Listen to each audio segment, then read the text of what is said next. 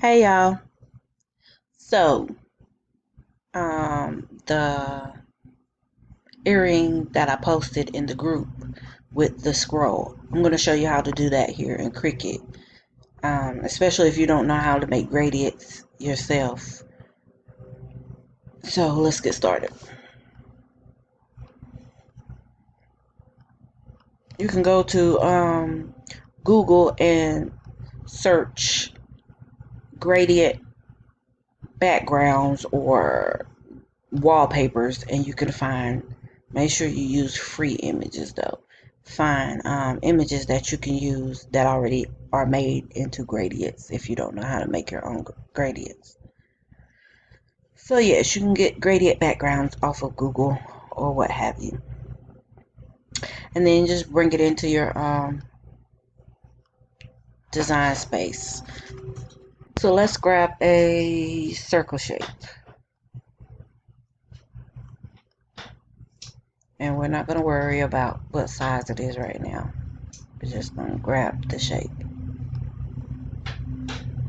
Zoom it up. Let's make a duplicate of this. So if we want to step back at any time to use the full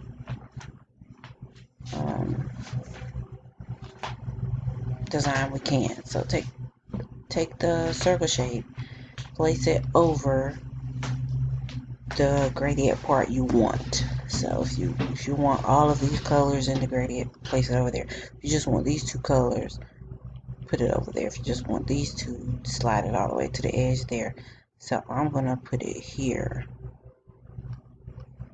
and then I'm going to select them both and slice. I'm going to turn that off. I'm going to turn that off. So now here is your gradient earring. For your scroll, you can have it, you can make it a solid color, or you can turn the gradient box back on, the one that you made a duplicate of. Make another duplicate, and let's turn that one off. So we'll have it. Now you can take this, move it to the front, and then slide it where you want. You can make this smaller so it could fit into the gradient space you want.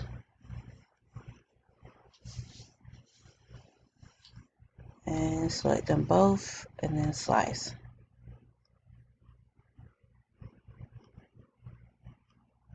Yes, cut that off.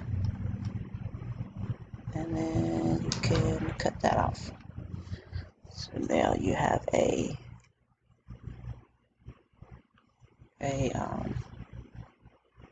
gradient scroll. You can make your offset. Let me make this bigger so you can see. If you have offset in here, you could do this outside of here. If not, then you'll just make this a solid color so it can contrast with this.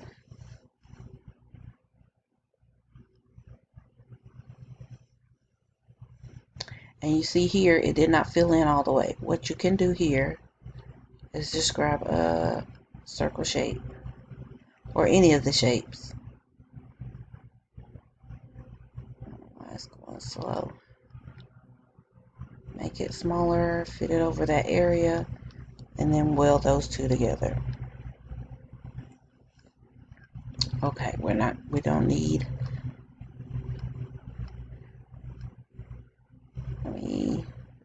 we do need. So let's put this back here. So we can let that stay black if you want to. I'm gonna let it stay black for now. So for now, I'm going to attach these two. Then I'm gonna turn them off. And I will turn on the name.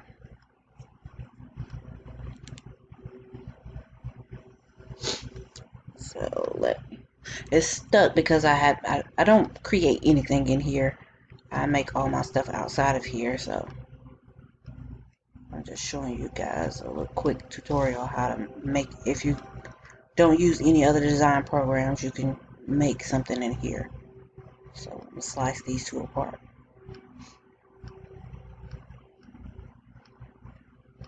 Okay, and let's cut this one.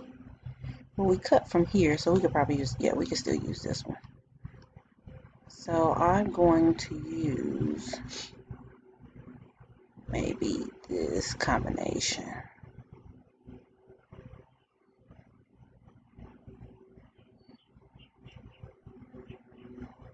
here. So let's select these two and slice. So cut this back off, cut this off. So now I have that.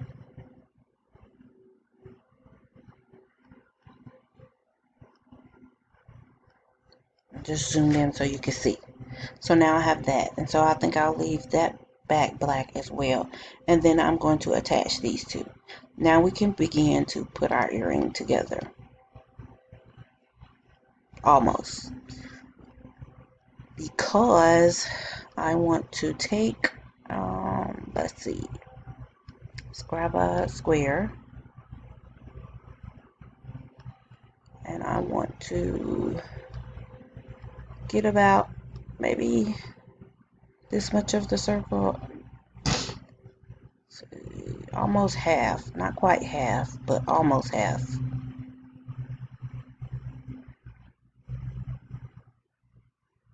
So we duplicate, and let's slice that. So we don't need that, don't need that, we don't need that.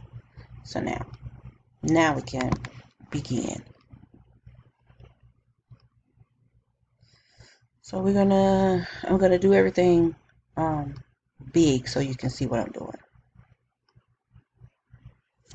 Before I do that, I gotta size both of these at the same time.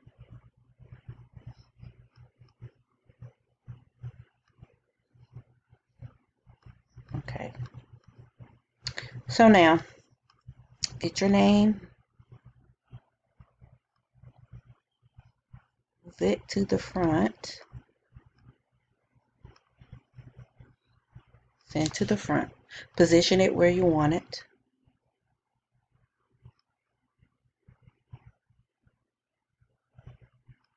Let's turn on the scroll.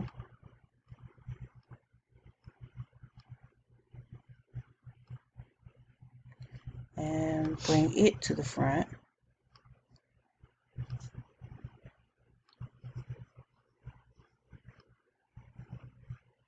We're going to make it almost the width of the circle.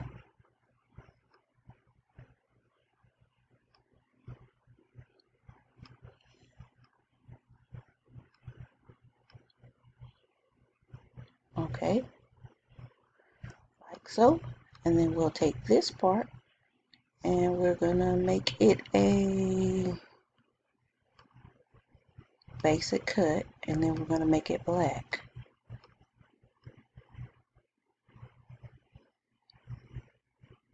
Fit it right in front.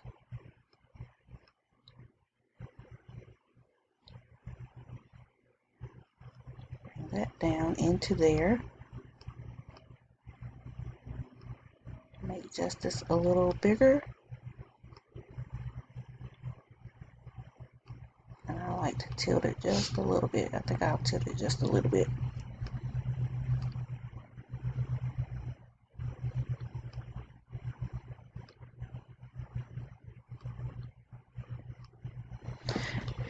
And then you take all of this and you can flatten it.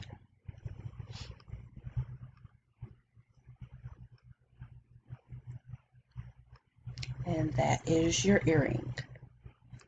You can take a circle shape and you can go ahead and add the hole in, or you can use the hole puncher after you get it printed.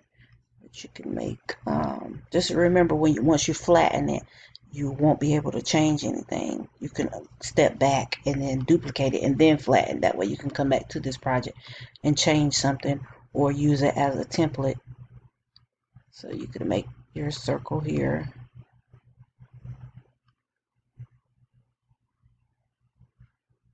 It's about center. Or you can use a template to do this as well from an earring you already have. And then hit, since I already flattened, I can't hit slice, so let's step back, Control Z.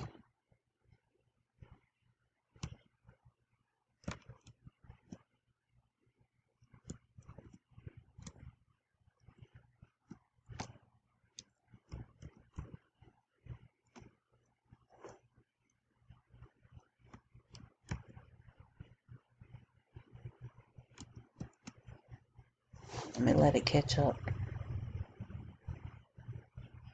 Okay, so we've stepped back. Let's select all of that, and I'm gonna select all, and then I'm going to attach, and then I'm gonna duplicate. So with this attachment, I'm gonna just turn this one off. That way, if we mess something up, we could come back to that one. So with this one, we're gonna take and create a circle, size it down. Let us delete it from this.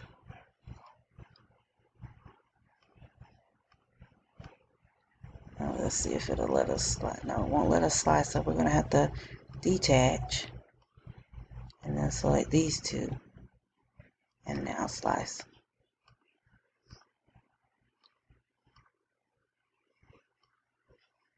Send to the back.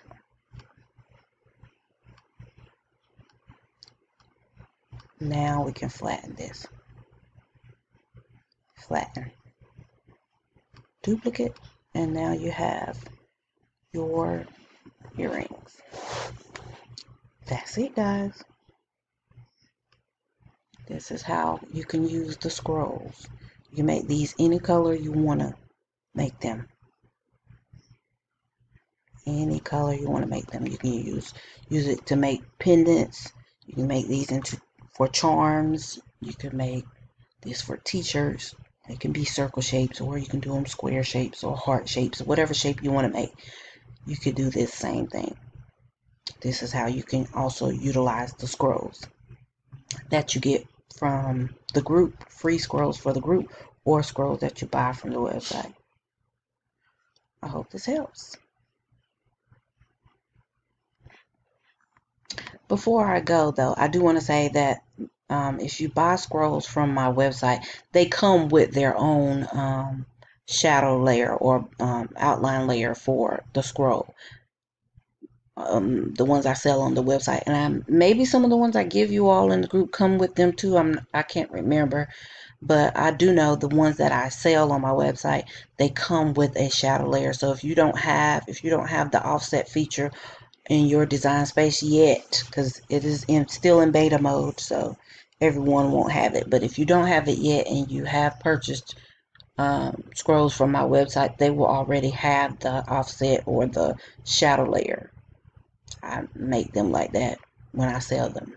So if not, and you use Fonto to make your shadow layer before you bring your scroll into Cricut, or make your shadow layer before you bring your names into Cricut, then that way when you bring everything in and you just need to slice the gradient picture to fill in your colors, or you can do everything in Fonto or whatever you work in, then bring it into Cricut and put it together. That's up to you, however you want to do it. I hope this helps.